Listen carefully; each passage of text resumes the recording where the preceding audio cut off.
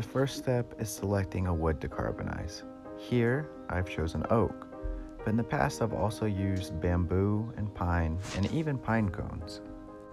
The next step is carbonization.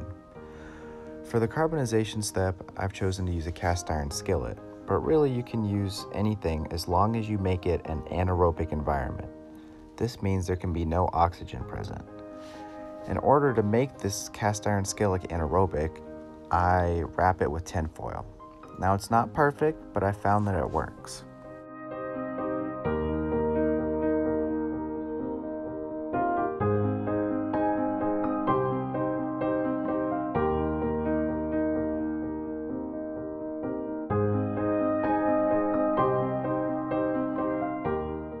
To carbonize the oak, I just use a regular old camp stove.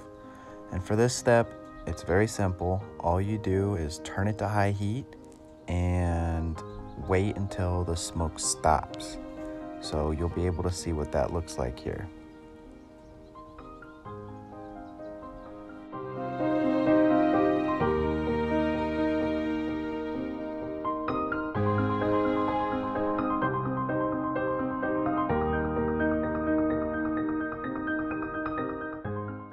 Once you see that smoke start to settle down, you can go ahead and check on your wood.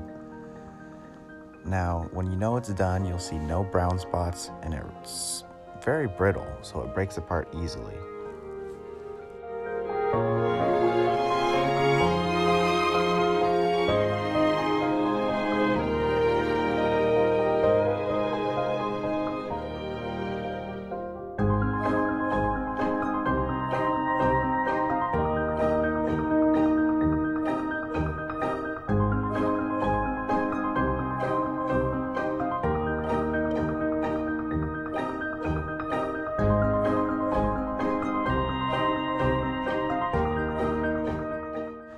After you've carbonized your sample, it's important to grind it up. This way you maximize your surface area. Once you finish grinding, you're ready to transition into the activation step.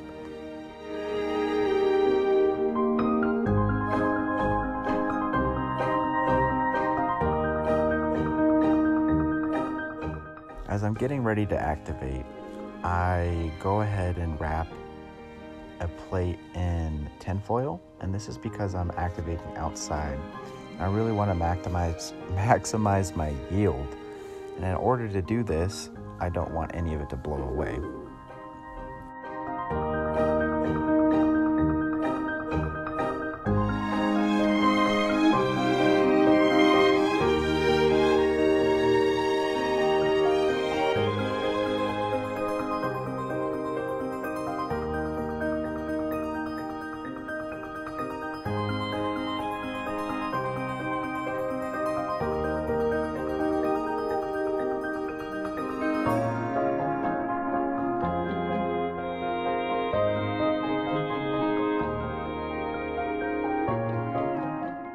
Now we've reached a very crucial step in the process, the activation stage.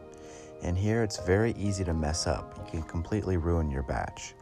So what you're gonna do is you're going to place this plate that you've created, or whatever metal plate you decide to activate on, onto the campfire stove. And for best results, you wanna keep your sample within 500 to 600 degrees Celsius for 6 minutes.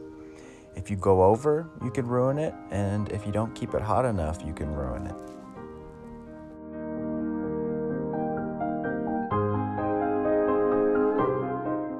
It's also important to mix your sample throughout this entire process so that everything gets evenly activated.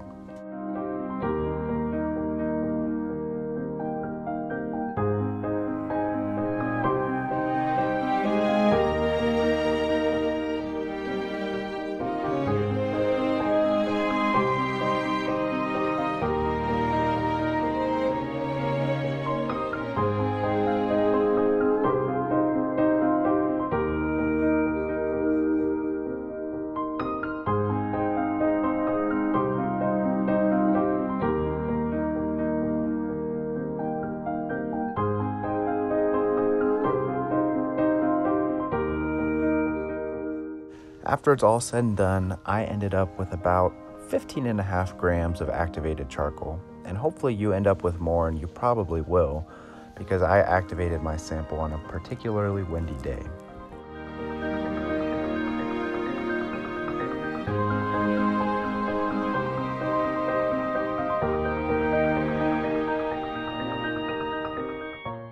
Now for the disclaimer portion of the video.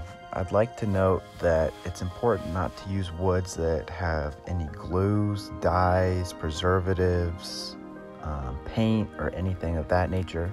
I'd also like to note that I'm not a medical professional, and to make sure when you're activating and carbonizing that you're not doing it in a closed area, and to also go ahead and do everything at your own risk. Now I'd like to give thanks to everybody who made this possible. Chen Wei and Atiano Mipsi really pioneered this project and laid the groundwork. This year I worked on it with Steven Nelson, he was my partner. John Peacock, Mark Kinjo, Ronald Celestine, Christina Harris, and Berkween Feast also provided very crucial feedback and thoughts throughout the process, and helped with a lot of the ideas while we were trying to figure out the best way to go about creating activated charcoal. And without all these people, this project definitely would not have been possible.